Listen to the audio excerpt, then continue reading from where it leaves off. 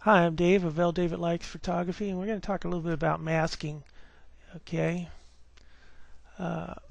pretty much takes me to a new level of control in Photoshop, and with new Photoshop Elements 9, you can also do masking. And okay, let's start off with basic artwork, which is black butterfly on white background. And as you look down here, you can see that it's just one layer, and the layer is locked with this little lock button. Okay, so we're going to add another layer underneath it, and the way I did that was I created a new layer. I did a gradient with yellow, and that allowed me to do just that.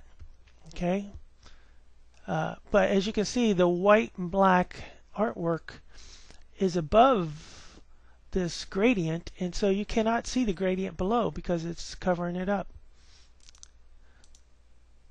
Okay, so what I did was I made a selection using the magic wand. I clicked on the black artwork, or the black butterfly, and I came down to this button down here, which is add a layer mask, and that changed the white artwork from white to the underneath, so you could see the underneath gradient, yellow gradient. And we've created a mask, and if you look,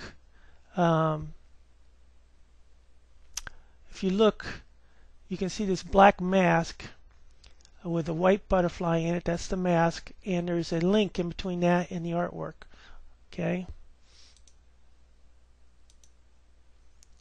Now, if I click on the mask and I hold down the Shift key and click on the mask, you get this red X there, and what happens is that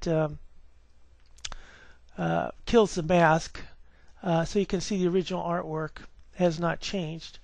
Okay, so now I've clicked on that mask and turned off the whatever you do to turn it off. The X is no longer there, the red X, and now the mask is working again. And you can see this link between the artwork and the mask. And what I did was I went out on the artwork, and I drug the butterfly down. And if you look on the mask, you can see the butterfly followed the artwork because it's linked through this link in between the two. Okay, now I went down to the lower layer, and I went onto the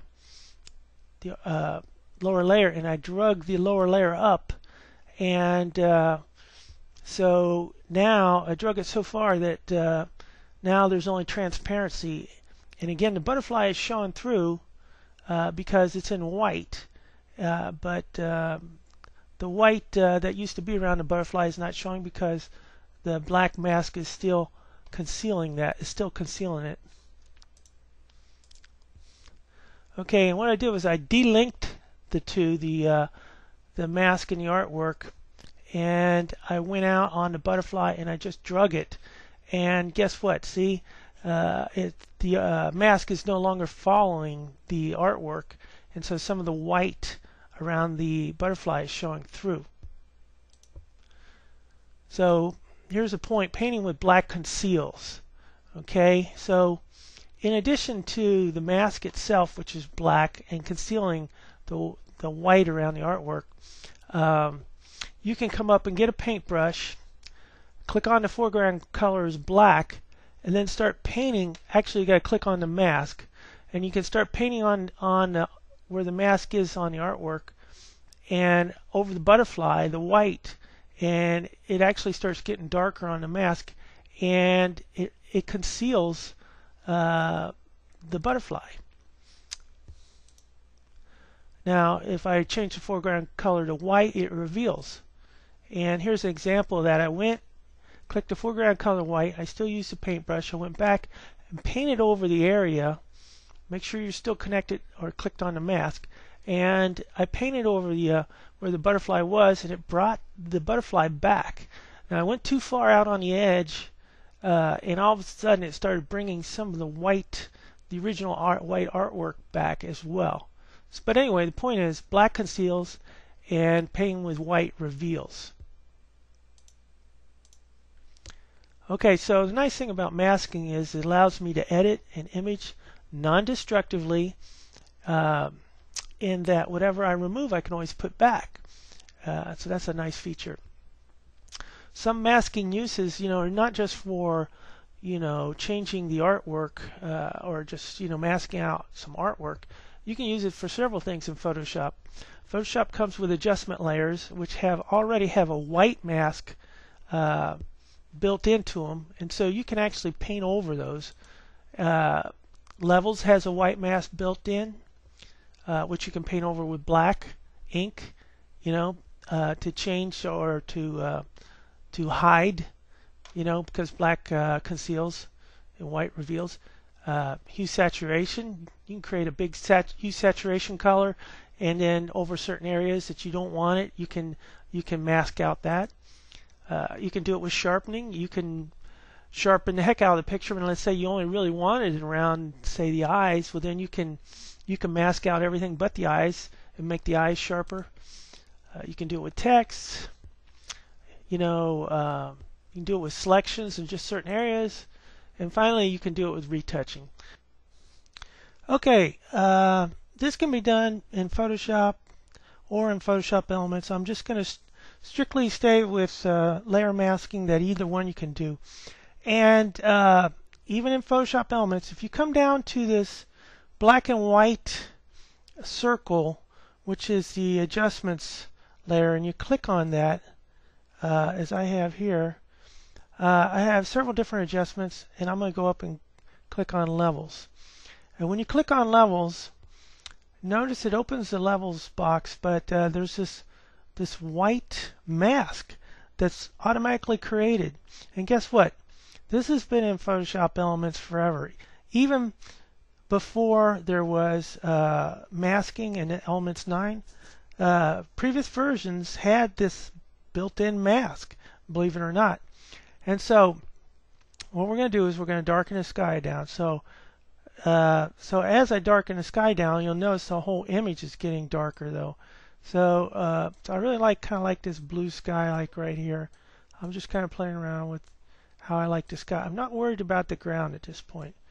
Okay, so I've gotten the sky to look good, but the ground does not look good.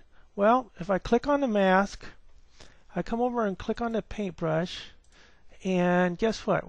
Which is going to be white or black? White reveals and black conceals. So in this case, I switch to black, and use your square bracket key on your keyboard. I use the right one to enlarge, left one to make it smaller, and you can. And I'm using a soft brush. I can come down here at 100% opacity, and I just start painting. And as I paint through here, look at the mask. See the black? Black is hiding what's the levels done on this top portion. Now I might make my brush a little smaller, come down and get these smaller areas. Okay, and the cool thing about masking is you don't have to get it perfect your first time. See, kind of overlapped a little bit here. So I can go back to white and just darken down some of those areas that I went a little too far. Okay, I did right in there. There you go. So look at that's after, and this is before. Makes a drastically different picture, doesn't it?